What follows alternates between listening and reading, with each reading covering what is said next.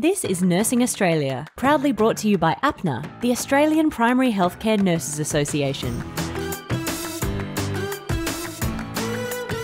Hello and welcome to Nursing Australia. I'm Matthew St Ledger. Thanks for joining us on this latest instalment of the podcast. Let's flick the spotlight on nurses as we bring you a fascinating story from the front line of the vaccine rollout. I saw my uncle and auntie work in SARS, but I never imagined myself work as a nurse in the pandemic.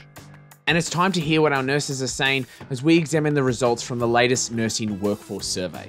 The most common issue impacting nurses really is the low supply of COVID-19 vaccine. And it's finally time to introduce the APNA Conference Roadshow for 2021 and discover how scholarships can link you to a rewarding career in regional and remote health. It really enables health professionals to connect with others who are also working rural or remote. And if you are listening on Apple or Google Podcasts, please don't forget to tap the subscribe button, and on Spotify, click to follow.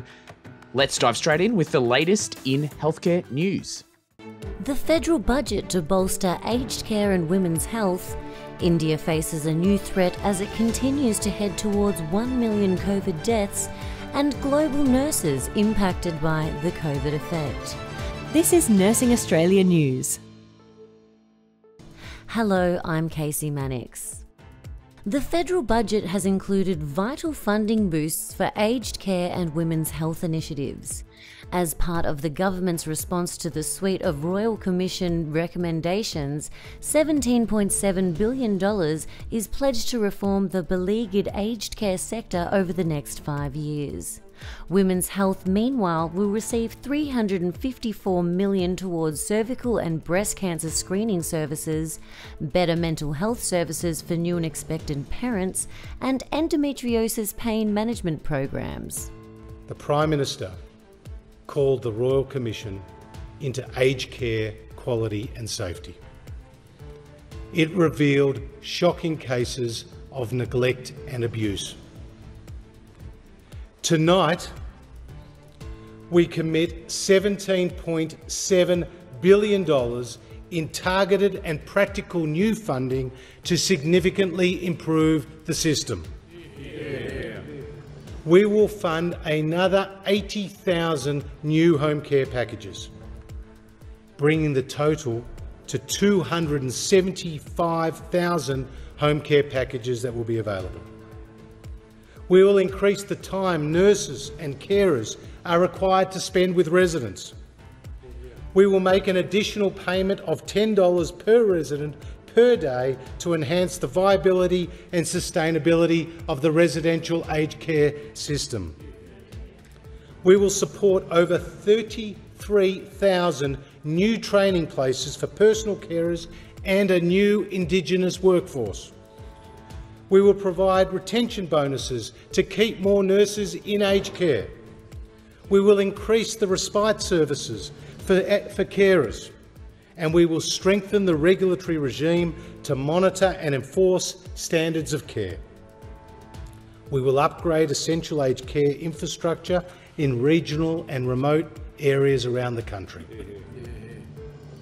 Latest figures suggest India will reach 1 million COVID deaths by August as it continues to battle its second COVID wave. Doctors are reporting a surge in deadly black fungus infections, which they believe are linked to an increasingly immunocompromised society. Experts fear India's surging daily COVID cases expose the population to the fungal infection known as mucormycosis. Meanwhile, the International Nurses Council are reporting the nursing profession is being negatively impacted by the COVID effect. Not only is the pandemic delaying the education of student nurses, but it's impairing the ongoing education of nurses already in the workforce. It also appears the COVID effect is making nurses rethink their career choice due to perceived poor salary and working conditions. And in the US, a study undertaken by Ohio State University College of Nursing revealed that nurse well-being is directly linked to clinical errors. Nurses in poor mental and physical health are more likely to make preventable clinical errors. We know nurses will do anything they can to serve their communities. We overcame the insane year that was 2020, and now in 2021, we're once again faced with a whole new set of challenges. We are introducing the Nurse Spotlight segments into Nursing Australia to highlight some of your stories. And to kick things off, we caught up with Linlin, a Sydney-based nurse vaccinator who was kind enough to share her pandemic and rollout experience on the front line. Here is Linlin's story. When I was in high school, I went through SARS, but I saw my uncle and auntie work in SARS, but I never imagined myself work as a nurse in the pandemic. My name is Linlin. I work as a practice nurse in Northbridge Medical Practice. So in March 2020, we didn't know what to do when the COVID patients come in, when they get out the Ruby Princess, we don't know what's going on. And then we got into the stage, okay, we know what to do now. We all gone up, we know where to divert them to. And then we got into a good stage, everyone wear a mask, everyone hand hygiene really good. And then towards the end of the year, there was a message got sent out, okay, we're gonna have a vaccine. The Pfizer gonna be available, AstraZeneca gonna be available, they're gonna be other vaccine gonna be available. Like a doctor and I, we kind of have a mixed feeling. We're sort of like, here we are, we're gonna hit into a really hard working year again. But on the other side, we just don't know how this is gonna work. So like how we're gonna do this massive immunization program. So we set up a COVID vaccination clinic in a spare office area. The idea is per hour, we should be able to get 10 to 15 patients vaccinated. But if we're doing every single day, that's make it become like 800 a week. But currently, the government allocate us 400 doses, which is half our maximum capacity. We are not working as the full capacity. We are a little bit short of staff. Another thing is the government haven't been allocated us that many vaccine to us. Another thing is I think we have a little bit pushback from the patient, from this concern about the side effects of the vaccine itself. I think that's the three main reasons. For the AstraZeneca clotting things, I think there's mainly I have two groups of patients. Most of my patients, if they're really affected by the media, they will say, okay, I want to wait a bit because, they're just overwhelmed by this number or there's just too much news all over the place. But majority of our patients, it's probably because where our practice is a very mature suburb. Most of our patients are over this age group. They are well-educated patients. They really read reliable resources. They know the actual numbers. So they come in, they say, I know the risk, so I want to get vaccinated. I know the benefit and the risk, so I'm aware of it. I know what I should get vaccinated. I think as a frontline vaccinator, the most frustrating moment is just, I remember the 9th of April, just suddenly this news all over the place. I just heard, okay, AstraZeneca, 50 years of age, just cut off. That was the most difficult day for me because I have a clinic, 160 patients got booked and suddenly this news just came in. There's no official documents from New South Wales Health, and everything I heard is just from the news and say, okay, AstraZeneca is paused it just stopped temporarily for people under age of 50. And that day was the most difficult day for me, I would say. Like I have 160 patients booked in. They all like me. heard the news, I don't have anything on my hand to hand to them from authority, say anything to them. They line up on the door. I don't know whether I should just turn away to them or I should call them one by one and tell them, okay, we got to cancel all your appointments. And the thing is, I understand from the hierarchy point of view, they just want to be safe. But from really small clinic point of view, they make the decision and then they just left us in this dark and we just don't know what to do. We dealing with patient face to face every single day, and because as a GP practice, we are their family doctors. We see their parents, we see their kids, their grandkids, and then they will have this question again and again to us. We can't just turn them away, I think. So when you announce something, surprisingly, which is fine, but you just give us something beforehand, give us some, heads up. From that moment, I think it's got better. And the patient is so good. The patient is really give us lots of positive feedback. They like, okay, this is running really smoothly. You're doing a really good job. Make you feel so good. Like even you really under the pump, you're like, oh my God, this is so stressful, this job. It's like, you feel like organizing these things, organizing the COVID clinic, make sure everything is good, submitting all the vaccination record, everything. And then, but meanwhile, you get lots of complaint from patients saying, oh, this is running so smoothly. Well, meanwhile, from like a nurse point of view, you always think, oh, I could have done better.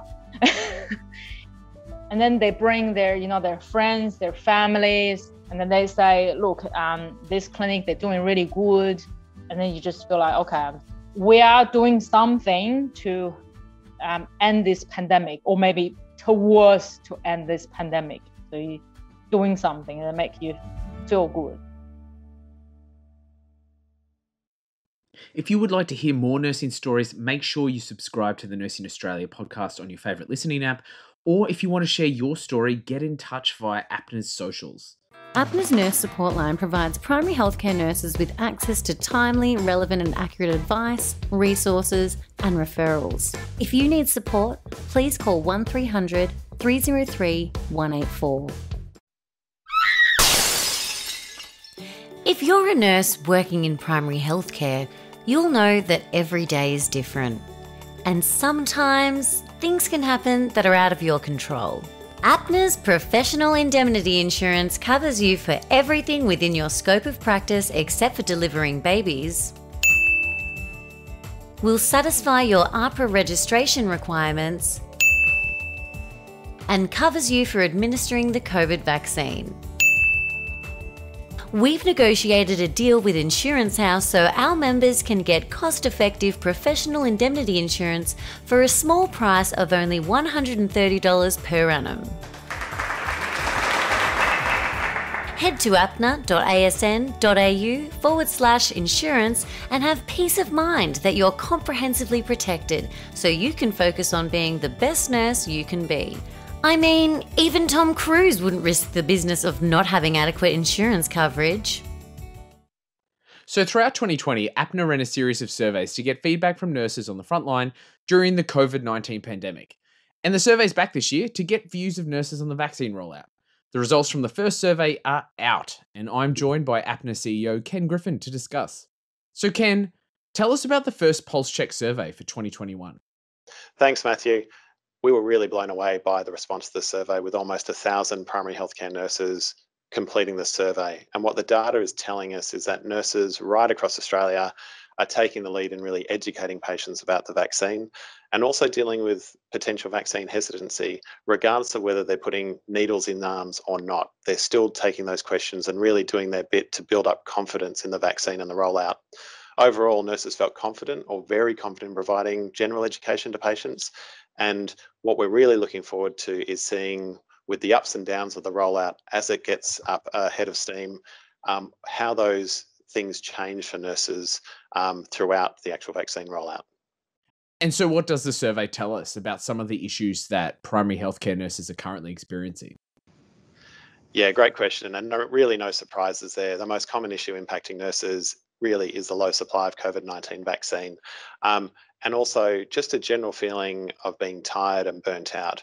Now, that won't come as a surprise to any primary healthcare nurse out there, but what we need to know is that there is action being taken by the government in order to make sure that the supply issues are resolved and that there is support wrapped around nurses to make sure that they can stay the course, because this vaccine rollout is going to be a marathon, not a sprint. The survey also painted a really concerning picture of how COVID-19 is having a wider impact on the health of Australians. So of all the nurses who were responding, it said that approximately 46% of nurses reported doing less preventative health and screening activities, and chronic disease and healthy ageing management was really sort of taking a hit. So that means that less preventative health and chronic disease management is taking place in Australia at the moment. And concerningly, about 27% of nurses were saying that there's no plan to pick up on that while the vaccine is being rolled out. So we are really expecting a double hit from the pandemic, first with the impact of the pandemic itself, and then second on rates of chronic disease management. And so what's APNA doing with these survey results? Well, I first of all want to say a big shout out to everyone who spent the time on the survey. It's only about 8 minutes to do it, but what it means is we can actually speak really clearly and make sure the voice of nurses is heard right into government, especially the team that's running the vaccine rollout at the Commonwealth Department of Health. So we've shared the findings with the key ministers and key government officials in states and territories, as well as at the Commonwealth. And we're liaising directly with Professor Michael Kidd and the Chief Nursing and Midwifery Officer, Alison McMillan, to make sure that the findings of the survey are heard, and that importantly, throughout this pandemic vaccine rollout, that nurses really are valued, visible and respected during the pandemic and beyond. Also, this week, Ken, the federal budget was released. What should primary healthcare nurses know? So there's plenty of money for health in the budget, but there aren't any game changers. And there's also a lot of devil in the detail here. If you're in aged care, you should be getting a pay rise. You'll certainly be getting retention bonuses, but we can't see the detail as to how that's really going to change to make sure you can give the care you need to those who are in aged care. For every other nurse, what we're essentially waiting for is for the government to back the primary healthcare 10-year strategy, which really needs to be put in place if we're going to truly keep Australians healthy and make sure that nurses can play their role in achieving just that. Thanks for your time, Ken. Thanks, Matthew. APNA will be continuing to survey the primary healthcare nursing workforce over the next 6 months to track the impacts of the pandemic and the vaccine rollout on the workforce over time. So in the coming weeks, we will be releasing APNA COVID PulseCheck Mark II. We need you to continue to tell us about your experiences on the ground to help inform policy. So please complete this survey, even if you've responded to the last one. So keep an eye on APNA's weekly newsletter, The Connect, for more information. And there's a link in the show notes to subscribe to The Connect, if you haven't already. And if you're interested in learning about APNA's response to the federal budget, there's a link in the show notes also, where you can find a full rundown of what it means for primary healthcare nurses. Who has the time to wade through every piece of healthcare news? Primary healthcare nurses certainly don't. Fear not. APNA's weekly Connect e-newsletter condenses key industry news into digestible content while serving up a feast of useful resources. Stay in the know and save time. Subscribe for free at www.apna.asn.au. So if you have ever been to an APNA annual conference, you'll know that it's the largest event on the calendar for primary care nurses. And we missed out in 2020 due to the pandemic restrictions, but fear not, we are back for 2021. So from September to November this year, APNA is bringing this conference to nurses right across the country as we travel around in a roadshow style format. We're really excited to invite you all to join us and nurses from your state or territory for a program that covers all your favourite nursing topics: legal issues, career pathways, aged care, chronic disease, Indigenous and refugee health, immunisation, mental health, palliative care, cardiovascular and respiratory health, and of course, interactive wound care workshops. We will also have a select group of exhibitors and reps from your local primary health networks there to meet you. And on top of that, did I mention a birthday party? Because APNA is 20 years old this year, 2021, and we will be celebrating with you at every event. And I know from personal experience that participating in a conference, getting there, sorting accommodation can be quite the juggle. So my next guests are here to tell you how scholarships found in the Rural Health Pro database can help you. Rural Health Pro is a community or a network of health professionals across Australia who are passionate about keeping rural communities healthy. It's a platform for nurses to connect with other health professionals and organisations, much like APNA, to connect, share valuable information, resources, training, news, and funding. It really enables health professionals to connect with others who are also working rural or remote. A lot of our members can engage by sharing knowledge and resources through the groups and discussion board. So, Erin, tell us how the scholarships found in the Rural Health Pro database can help nurses out there. Sure. So Rural Health Pro recently launched a grants and funding database. It's a fantastic resource full of scholarships and funding opportunities provided by various universities, health sector organisations and government departments. So there are several exciting opportunities available to support eligible nursing and midwifery professionals. So nurses and midwives looking for financial assistance to help them pursue their healthcare education goals can basically visit Rural Health Pro, search for current funding opportunities. They can filter by profession, category, status, and even keyword.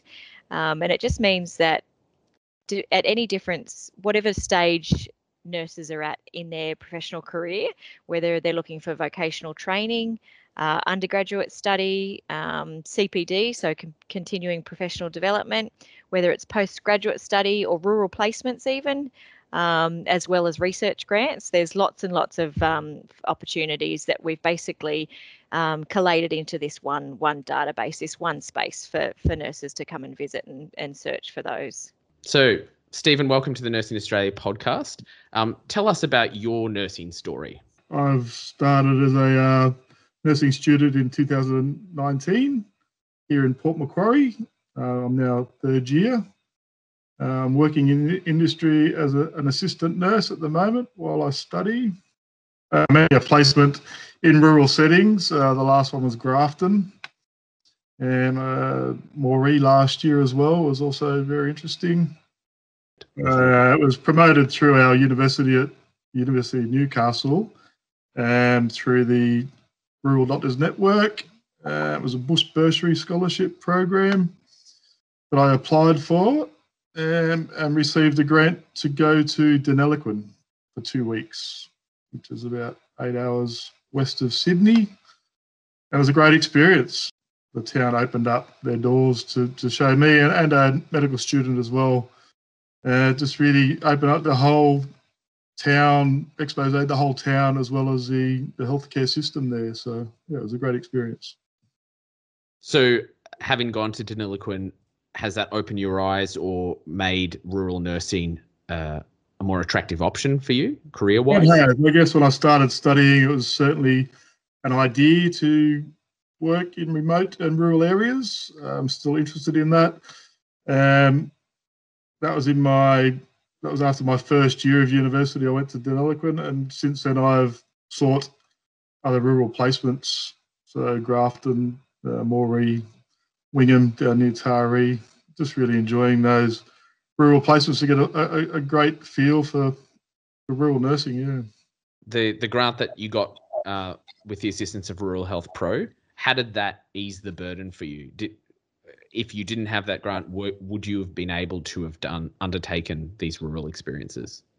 No, I guess as a student, money's a bit tight, so it was definitely very welcome to receive that grant. It paid for the petrol to get out there, and food. The town put us up. They put us up in a doctor's house. A doctor put us up there, and also a council worker was up for a week. So we had free accommodation on top of the grant money, but yeah, it certainly went a long way. Every day was something different. I was in the doctor's surgeries, I was in the hospital, I was in the ED setting there, in the medical wards, and then I was with the vet for 2 days. It was just a really good, broad experience. And also the town kind of opened up and showed us what the town had to offer as well. So we got into sporting events, a triathlon, and we went boating. We went on a houseboat. So, yeah, it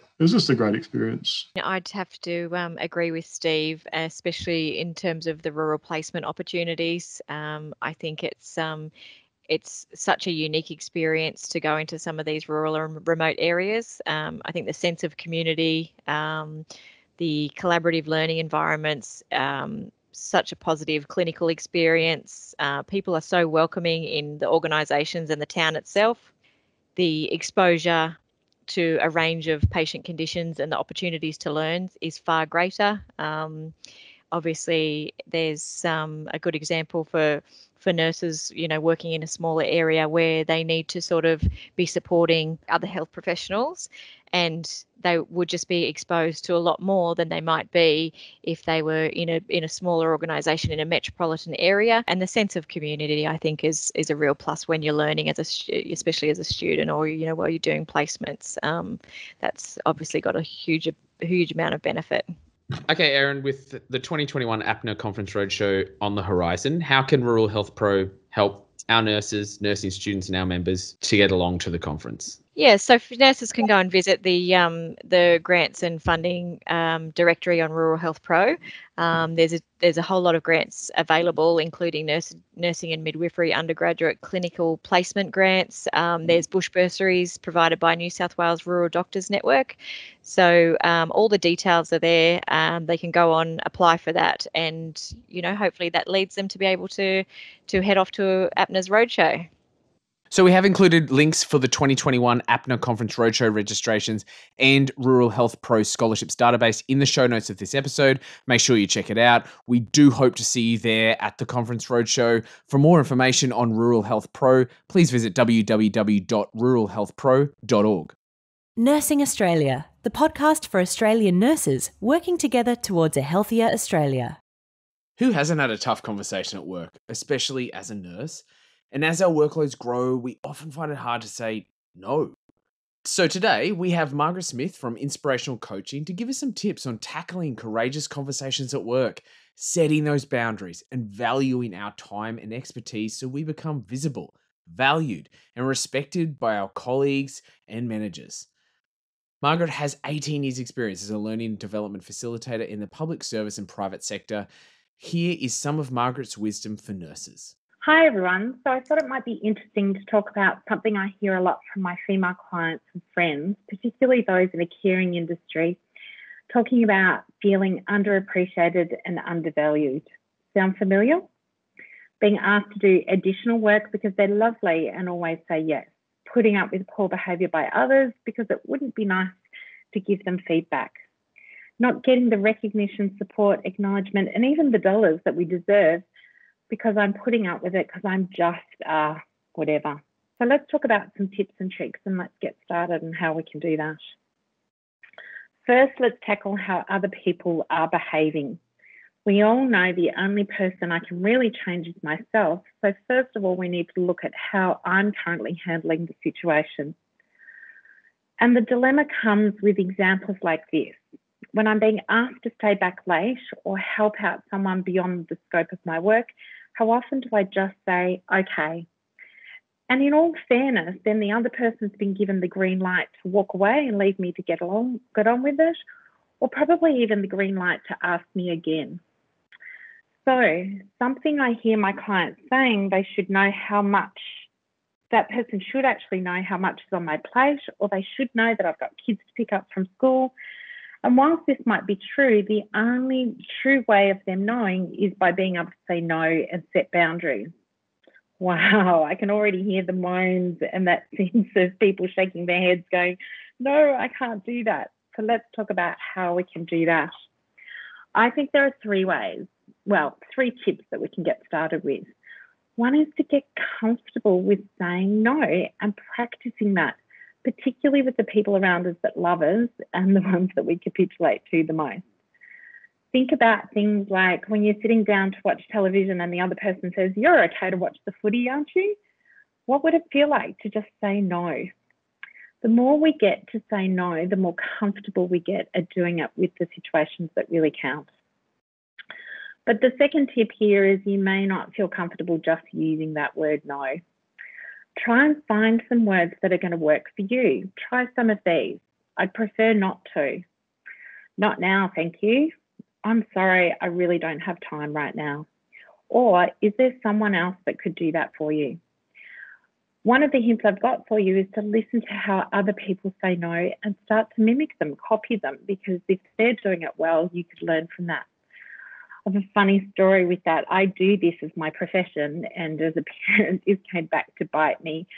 My son, one day when he was maybe 7 or 8 years old, I said to him, "Could you take the garbage bin out?" And he turned to me and said, "I prefer not to." So I know that it works. The other thing is to think about saying no by negotiating. We can use the if and them technique. If I watch the footy now, can we watch a movie afterwards? Or if I take on this task ongoingly, can we set a time to discuss my overall workload? Again, knowing that you can say yes, but not giving in completely by getting something that you want as well. Thanks, Margaret. Included in the show notes of this episode is 2 of Margaret's favourite TED Talks and the link to the inspirational coaching website where you can find out more information. And a shout out to all our APNA members who have received the Foundations of Change Conversation and Negotiation in the Workplace as our gift to you when you renewed your membership for 2021. This course is for all of us who need to consolidate and gain the courage we need to tackle those difficult conversations at work. Don't forget, if you are listening to Nursing Australia on Apple or Google Podcasts, please don't forget to tap the subscribe button. And on Spotify, click to follow. So next time on Nursing Australia, we're getting ready to hit the road and discover more about the upcoming APNA Conference Roadshow for 2021. And also, we're exploring the latest tech available in diabetes management. Thanks for listening to Nursing Australia. Nursing Australia, the podcast for Australian nurses working together towards a healthier Australia. For more information, please visit us at www.apna.asn.au.